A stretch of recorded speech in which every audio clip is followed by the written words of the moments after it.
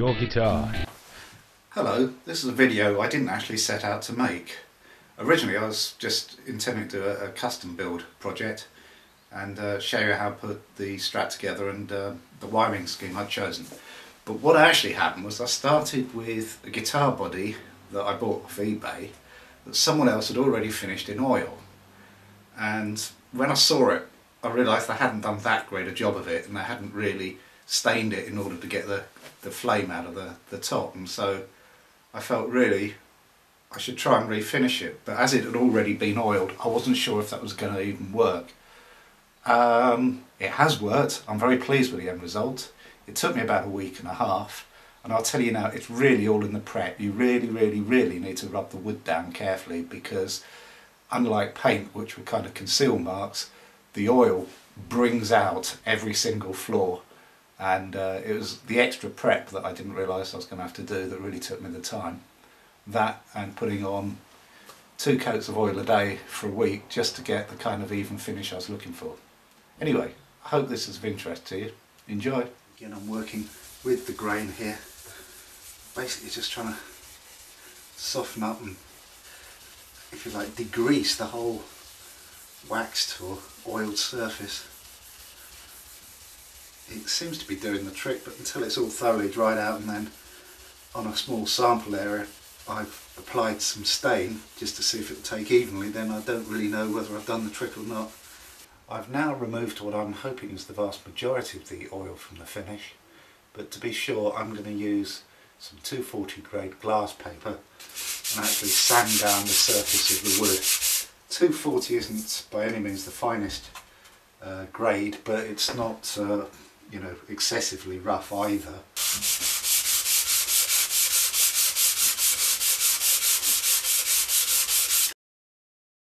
There are corns starting to build up on the abrasive paper, which indicates to me it's not just pure wood I'm sanding off, it's actually oil as well, because you wouldn't expect to get these sort of build-ups, hard build-ups, unless there was something other than pure wood underneath the sander.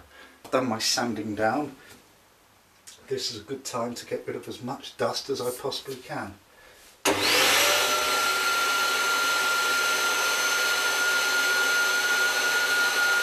This is a water-based wood dye.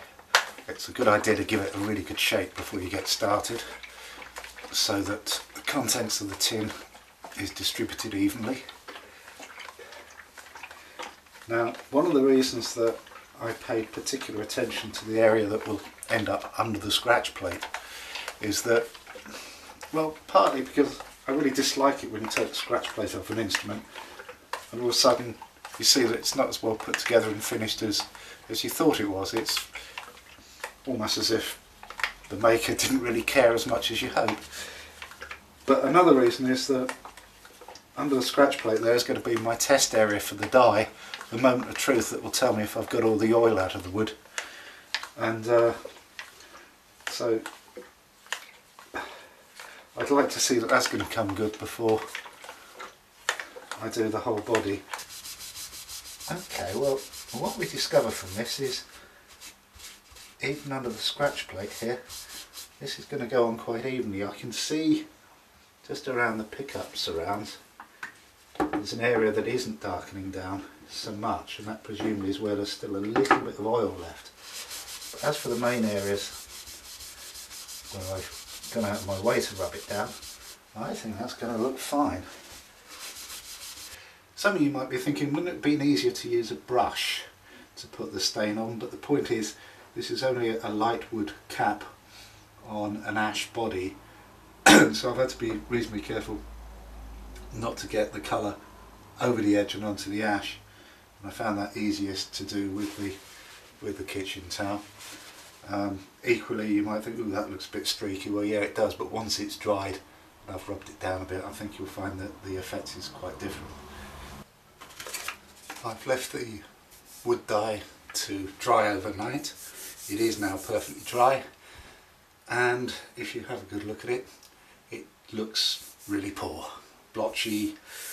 It looks like a kid's done it, to be honest, but that's fine for reasons that I'll show you in just a moment. I'll get myself a new clean bit of 240 grade paper. Tear off a bit here, because what I'm going to do in fact is sand most of this off to bring up the underlying flame underneath, and in so doing all the unevenness that you see in that first thick coat of wood dye will start to disappear, because most of that dye is coming back off again, and what you're left with is a much paler wood with a much deeper looking grain than we had before we started. I've actually damped the surface of the grain slightly, which, as well as bringing the grain out a little bit for your benefit, also brings the surface grain up on the wood a little bit. So as I rub it back down again with this 1000 grade wet or dry paper, it'll really get very much smoother when it dries out. It also means that when I apply the next layer of wood dye, it'll tend to go on more evenly, which, as the next layer is going to be a colour wash that I want to remain in place, is important. Cleaned up the work area and the guitar body, get rid of surplus dust. I've done a diluted mix of wood dye. It's about 50% the strength of the first coat I put on, the one that I rubbed off. Now I'm just going to damp down the wood here, which shows off the grain rather nicely, but also essentially evens out the porosity of the wood, which should help, I believe, to even out the absorption of the dye, which should make for an even more even looking coat. But you can get a bit of a sense of what it's going to be like when it's done. So I'm just going to take myself some very soft paper towel, dip it well into the diluted dye and start applying it. As you can see, the effect compared to the first coat I put on is a lot more subtle. Since the last time I showed this to you, there's been a lot of rubbing down, a lot of applying new wood dye, rubbing down again, but all of that is essentially repetition, so there's no point in making you sit through the whole lot.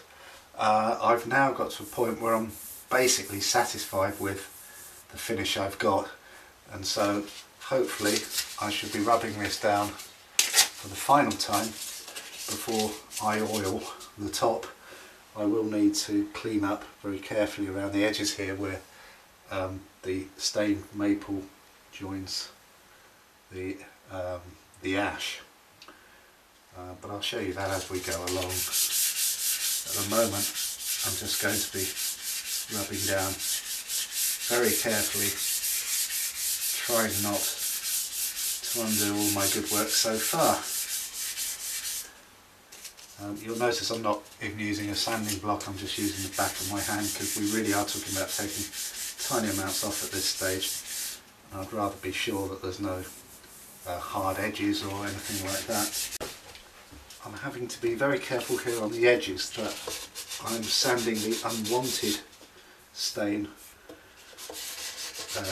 off the ash and not the stain I do want off the maple, because otherwise it's all going to get a bit messy. So there isn't actually much stain in the wrong place, but I'm being very careful about how I take it off.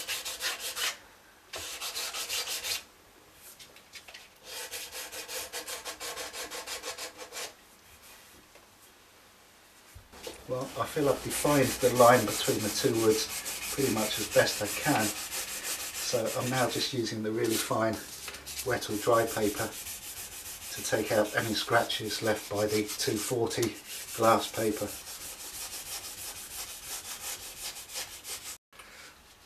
Because I could have tested how it's going to come up by wetting it, but I've just done the final rubbing down, so I really don't want to get water on it, but I have been wetting it as I go along while I was staining to get the most even finish. And all of a sudden, boys, we have flame. It's looking good. In fact, it's looking so good, I think what I might do is change the shape of the scratch plate, so you can see, you know, cut the scratch plate around here so you can see this bit of flame as well, because, you know, it took, well, it's a nice piece of wood and it's taken quite a lot of effort to get it to this stage, so why not show it off?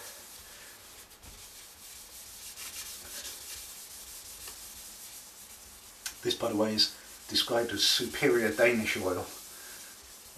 What it's superior to I wouldn't like to say, but it claims to have a formulation designed to reduce fading due to UV, which, having got the body to this state, I would prefer that it didn't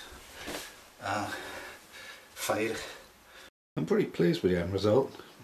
It's got quite a subtle sheen to it, and it's really brought the flame out in a way that it hadn't been brought out before.